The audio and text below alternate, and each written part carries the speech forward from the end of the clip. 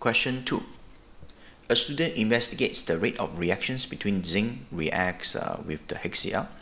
This is the equation. Zinc reacts with HCl form the H2 gas and the salt solution.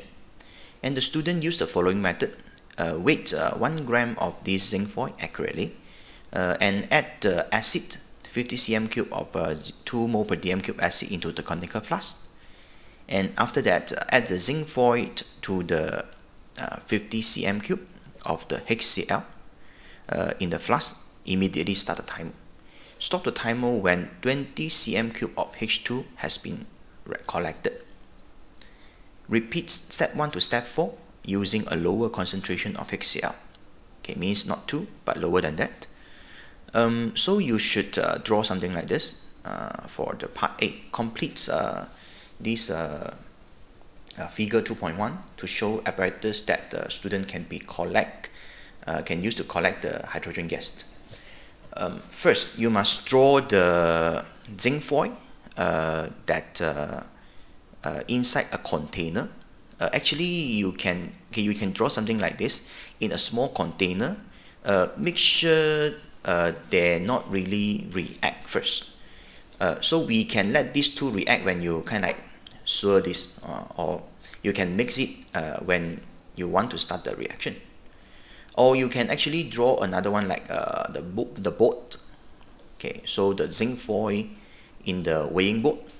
After that, when you want to start the reaction, you can just swirl the solution. And another one, you must make sure the apparatus is sealed, no leakage. So something like this, and must be a tube from this conical flask. Okay, make sure the stopper is there. Okay, so from this conical flask, so the gas can get into the gas string. So we can use gas string in this experiment because one gas produced. Okay, just draw the gas string, something like this. So that's what you need to do, right? Okay, it's quite easy drawing. Part B. The student wants to perform a similar experiment using 0.1. Okay, just now is 2 mol per dm cube. Now is 0.1 mol per dm cube. Describe how the student should make a standard solution of 250 cm cube of 0.1 mol per dm cube using 2 mol per dm cube HCl. Before you plan, at least you must calculate the volumes that needed. I mean volumes of these 2 mol per dm cube HCl that needed. So you just use the M1V1 equal to M2V2. So M2V2 is the one we want to prepare.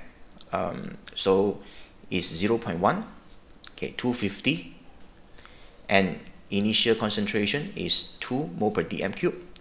Okay, so we know that we're going to use or take 12.5 cm cube from this solution. Okay, once you get this volume, then you can start to plan. And of course, you have to include all this so you can use the more accurate apparatus. Okay, so let's start. Take 12.5 cm cube, this one, from 2 mol per dm cube HCl solution using burette. It's better to use burette because now it's not really like 25 cm cube. So burette you can measure 12.5, 13.5, 14.5. Actually, pipette also can, but we prefer burette. Is more suitable. And after that, transfer the acid solution, this one, to 250 cm cube volumetric flask. So it must be volumetric flask because this one is used to prepare a standard solution.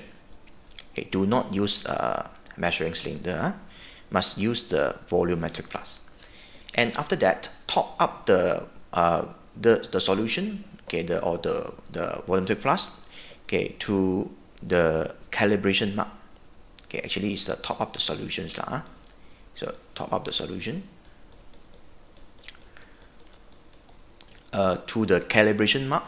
For this volumetric flask, normally you see one mark on the neck, this one. This is a calibration mark.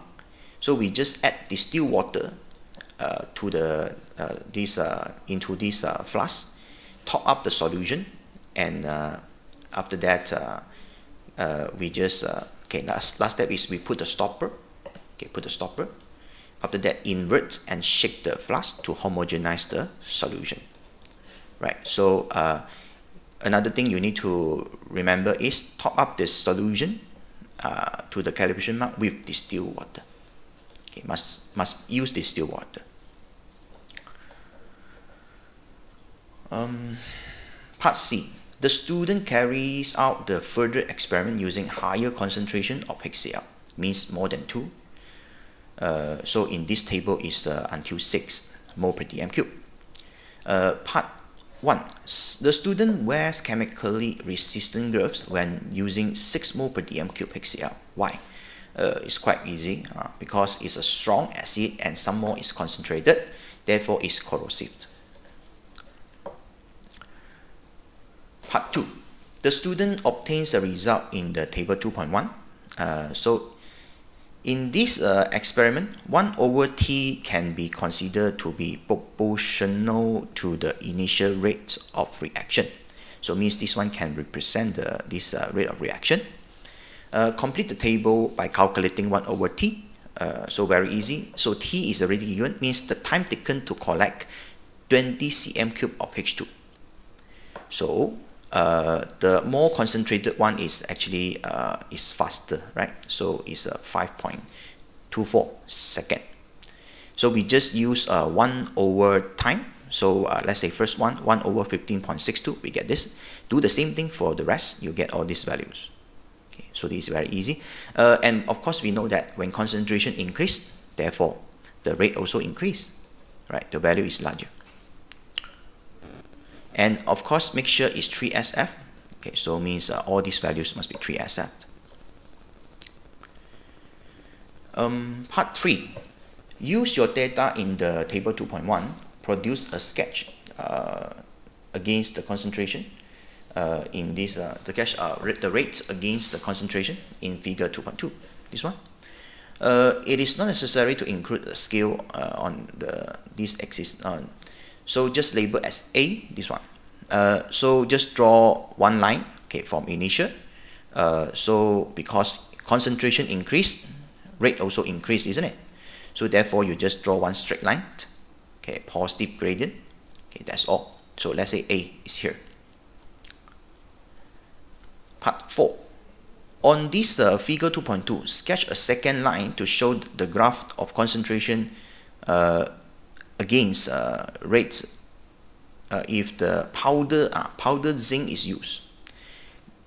For the A is the zinc foil, but let's say now the line B is for the powdered zinc. Powdered zinc has higher surface because it's a smaller particle, so the surface area, okay, is higher, therefore it's actually faster. So you need to draw another line. Okay, let's say B. Make sure it's steeper than the A, because powder react faster than the foil. Right. So this one. Part 5. Using your data in table 2.1, deduce the rates equation for the reactions between zinc and HCl. This one you need to compare the concentration and rate. Okay, just use one example. Let's say we use 2 to 4. When the concentration double, let's say from 2 to 4, the rate is actually double, 0.064 to 0.128. So we are quite sure that it's first order, because concentration double, rates double. So the rate equation is therefore this one. Rate equal to K constant times the concentration of HCl. Part D. At higher concentration than those shown in table 2.1, means more than 6, significant temperature increases occur. Part 1. Suggest how the line A in the figure 2.1 would be different at those higher temperature. Or this one, okay, for this one we know that it's a straight line, but if we use higher concentration, it won't be a straight line, because the temperature actually increases. It's increased a lot, much higher, highly exothermic. So therefore, higher temperature also will increase the rate. The rate won't be linear. It will be increased exponentially. Therefore, at higher temperature, you see a curved. At higher concentration, means after the 6 mole per dm cube, you might get a curve which move upwards. Right? Okay. The reason very easy, because the temperature increase eventually will increase the rate, okay, exponentially. Suggest one way which the temperature increase may be minimized. The standard answer, of course, is use the water bath, right?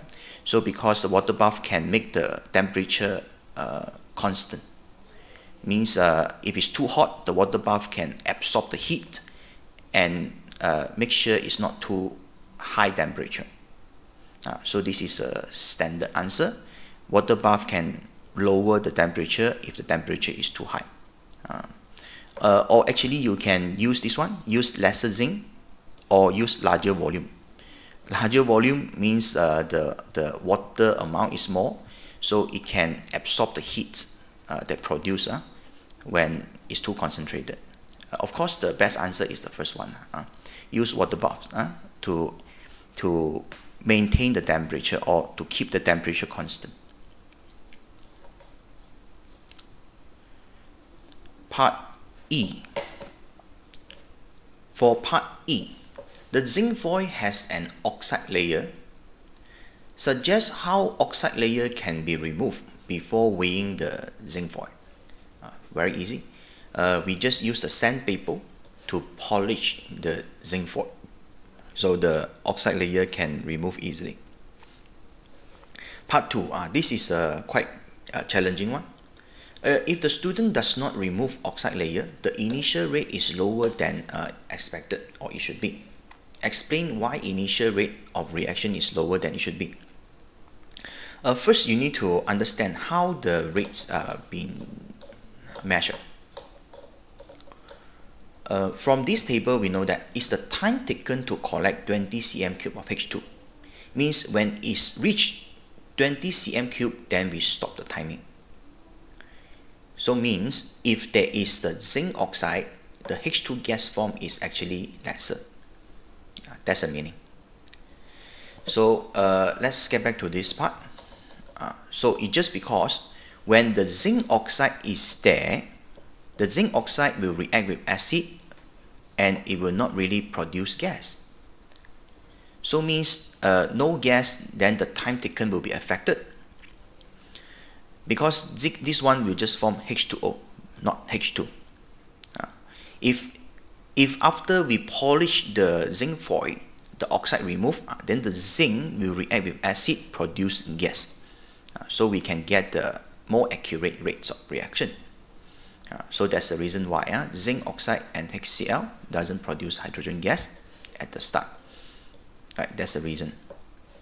Okay, that's all. Thank you.